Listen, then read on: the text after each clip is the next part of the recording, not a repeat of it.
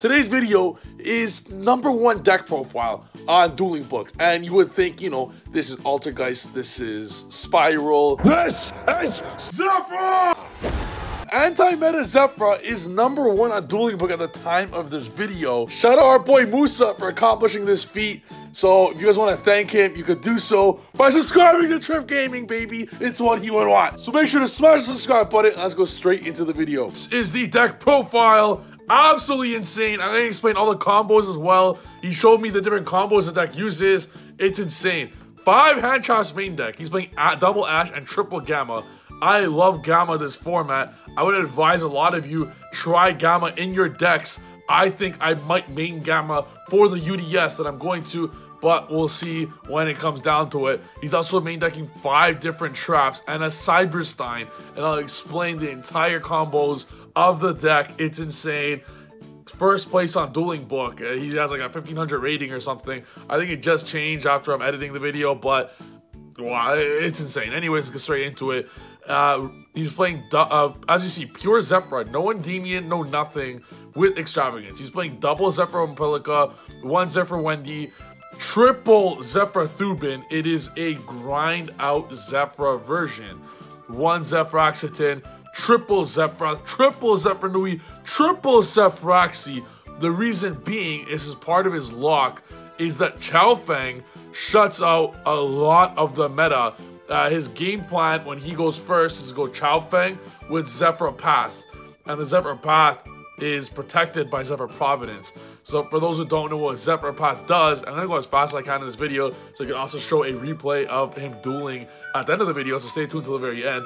What Zephyr Path does is it locks the opponent out. It says neither player gets special summon monsters except from the hand or the extra deck. So this absolutely destroys a lot of the decks. And then when you back that up with a Chao Feng and protected by Zephyr Providence, it's insane. It just destroys the opponent. The deck's insane. At first glance, when I saw it, I thought, what the hell is this guy doing? This deck looks like shit. But after I saw a replay of it, it really made sense. So do stay till the very end to see it. And guys, holy shit. Like, we're talking pure Zephyr anti-meta. Somehow, some way, first place on Dueling Book right now. But he was playing Planet Pathfinder. His 2 normal summons really are Pathfinder and Cyberstein.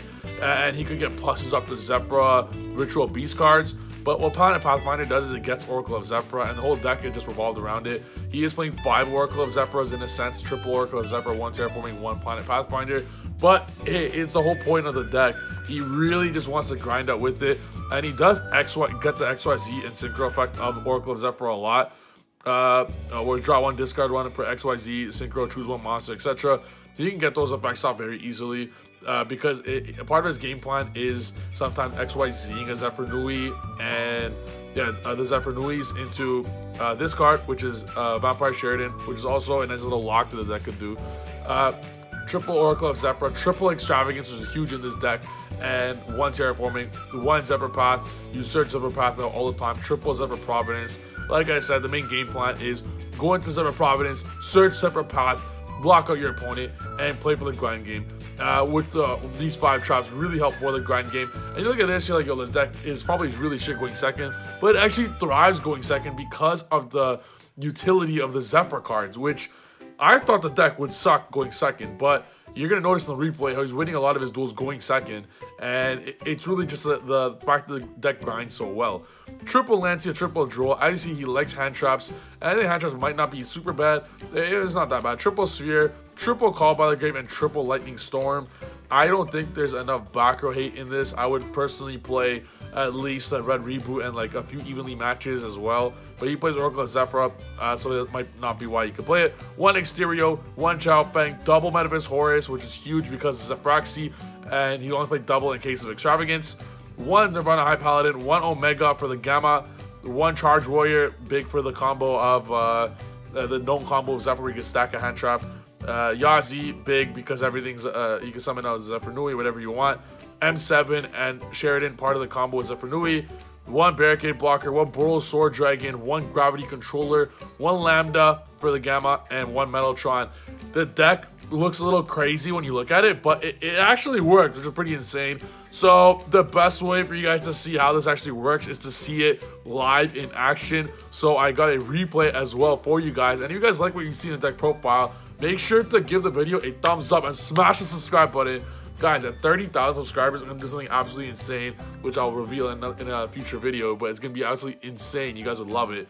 Hint, hint, it's a Tinder video. You guys are going to love it. But anyways, let's go check out the replay now. Shout out Musa again. As I said, look at that 1425 rating. I mean, this video, bro, like, it's been up for, what, 2 weeks now? Again, he also sent me this replay a few days ago. I believe at the time he was first. Now I think he's second. But it's insane. And he did it all with that Zephyr deck. It's insane what Zephyr could do. No Endymion, no nothing. I'm going to fast forward the whole way because it does get a little boring. I mean, we're talking anti-meta Zephyr. He loses the die roll here. He's facing Orcus, and I do believe Orcus is an underrated deck. But he goes Gamma right off the bat on the Scrapper Cycler. Gets Reborn, unfortunate for him. But he did draw the Driver. So this is a brick hand, man. He had Driver and a Trap card. So this is looking like a pretty big brick. I really don't think that Musa can come back from this. He goes Oracle of Zephyr here. You're going to notice something huge that is really never over for this deck. Crescendo there. Looks like all hope is lost, but a huge part of the deck is the fact that he plays all the traps. So when a spell trap card shuffle, negate, if you control a Yang Zing card, you can negate it, shuffle it into the deck, and this is huge for Yang Zings because with the he's playing the 9 pillars, and 9 pillars with the Zephyr Yang Zing card is really good. Goes Babel there, and Musa's just thinking like, yo, Musa's like, yo, I'm gonna get rid of the Galatea effect. Gonna go Crescendo, Bombard, and it's not over. You know, Orcus can grind really well, but he's gonna set one card. The Oracle Zephyr gets Ash Blossom there. Unfortunate for Musa. Musa was actually about to come back from all of that, but he gets hit by unfortunate Ash Blossom. Things are looking really bad here for Musa, but he told me, he's like, yo, the thing with Zephyrs is that they're never out because the whole deck are Zephyrs. You can actually summon, so if you're playing Pure Pendulum here, right? Let's say you're playing Endymion Zephyr. The reason why he doesn't play Endymion is he has the ability not to Pendulum summon anything because Zephyr Wendy can now be used as a scale, right? All the Zephyr cards can be used as scales as well. So that's why he plays Pure Zephyr. Maybe Pure Zephyr might actually work out, which is insane. Over here, it goes for IP, and unfortunately, that was game. Musa couldn't do anything.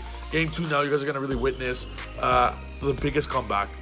What a comeback. So, he's going to get trolled here on the Zephyr Province. He's like, fuck, you know what? Fuck it. Just pass my turn. The beauty of this meta is if you get trolled Lockbird, you're not going to die. Orcus has trouble OTKing. Even the backer decks, the backer decks cannot OTK you. Salamander cannot OTK you. Only Spiral and Pendulum can OTK you. So, that's the beauty of Droll. Now, here, he's set up. He's gonna have like Twin Twister. He's gonna have some other thing like Twin Twister there. Like that's still nothing. Like Musa's ready, bro. Musa, like, he's playing Pure Zephyr. He doesn't care. You can still summon a lot of stuff. I don't know why he didn't Zephyr Providence there, but anyways, he's gonna go summon. Summon. You get those. He's gonna get Imperm. So he's gonna do Imperm, Twin Twister, and all that. And he's gonna have Babel still to deal with. But he's like, you know what? It's all good. Why? Because I'm going to go into Horus, which is what Memphis Horus does, steals a card. So he's going to go into Dingirsu, use Dingirsu to get a follow-up for next turn with a Nightmare. And then Horus is going to steal Gravity Controller. And then he's going to XYZ into a card I told you guys, which is a big card. It's Vampire Sheridan. Vampire Sheridan is a very good card. He's going to send it, steal it, pop, send. Things are looking good now. He's going to go Gravity Controller. Oh, sorry, he's just on Scrapper Cycler. And it's pretty good now. So you're going to see now that the Musa's board is going to get destroyed, right? So look at Musa's board. Musa's board is going to get destroyed. Right? Look at this. Things are looking really bad. Musa has nothing, just a top deck. Musa just has a top deck. No Zephyr on field, just scales. There's no way he comes back from this, right? Draw 2. Look, there's no way he comes back. There's a Twin Twister. He protects with Zephyr Providence. There's no way he comes back from this. Draw 1. Add. Imperm. And he gets Imperm. There's no way that Musa comes back from this, right? There is a way. He activates this card special, the Zephyr from Grave. The Zephyr Nui from Grave. He's now going to go into Zephyrath, which you're playing Pure Zephyr. So you get to utilize the effect of Zephyrath, where you get Pendulum Summon again. So, people forget that Zephyr actually has an effect, a monster effect. So he summoned a Zephyr to be able to Pendulum Summon again. And then he gets rid of Zephyr from the field. to summon his Zephyr Nui now, and then he pendulum summons again, bringing out Zephyr Path, which is what I'm talking about. This deck could grind like crazy. They looked like all hope was lost for Musa, but he was like, nah, I'm playing the best grind deck in the game. Zephyr Path basically locks out the opponent from using from doing anything. He links away into Lambda. His Gamma's live. Searches Providence. Now you see the floodgates just open. He doesn't play around Drone Lockbird there. He should have just straight up searched for the counter trap.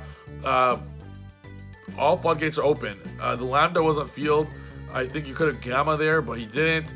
All the floodgates are open here, and there's just nothing he could have done. So game 2 goes to our boy Musa. Game 3, we're going to fast forward the whole way. Yeah, it's actually insane what this deck could do. You can see now, like Gamma is huge this format. Stop the Ash there. He has Zephyr Path and the Lancia and Ogre. The Omega gets Ogre. So you're going to see here, he's going to play around Ash and Ogre. Musa's going to play around Ash and Ogre. Gets the 9 pillars out. 9 pillars is huge. He has 9 pillars, Zephyr Path, and Lancia. That's 3 cards that are gigantic. And he's going to get a plus from popping this Zephyr Nui. And that's a bonus of playing, a huge bonus playing pure Zephyr is you go put the Zephyrs in the scale, because everything is Zephyr, right? Goes Allure, summon the Dino Wrestler. Scrap gets interrupted by the 9 pillar. Adds Zephyr Providence by the fact that doesn't even use the Lancia. I would have shotgunned that, to be honest. Zephyr Providence, gonna bring that out. Oh, this is huge. Like, this is just huge. Pen summon, get another negate, go into Chao Fang, which absolutely destroys everything in the meta right now. Chao Fang, Zephyr Path, the Divine Strike, everything. He is game. He is scoops. So you guys saw there how it works. Pure Zephyr is #1 on Dueling Book. So shout out our boy Musa who got it going, and hit the subscribe button if you guys got this far. Consider signing up for a Trif Game membership if you want to learn about pendulum in depth. Sorry again, I was a little sick for this video. The old hype trip will be back for the future videos. And hey, get yourself a Trif Game playmat. I'll see you guys in the next video. Peace.